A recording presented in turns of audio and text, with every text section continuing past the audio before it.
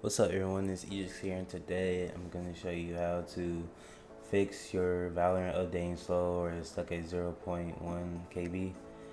Today you're going to want to go to the task manager, make sure nothing's running in the background, just select in task, go to details, look for Riot client services, go to set priority, and you use high or above normal.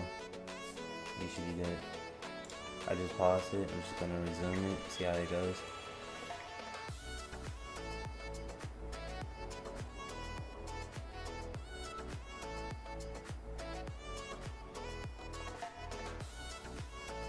He's down a little quick.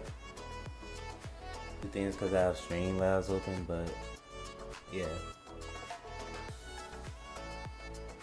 I might have to restart my PC, but this should be able to keep it from, going slow or whatever.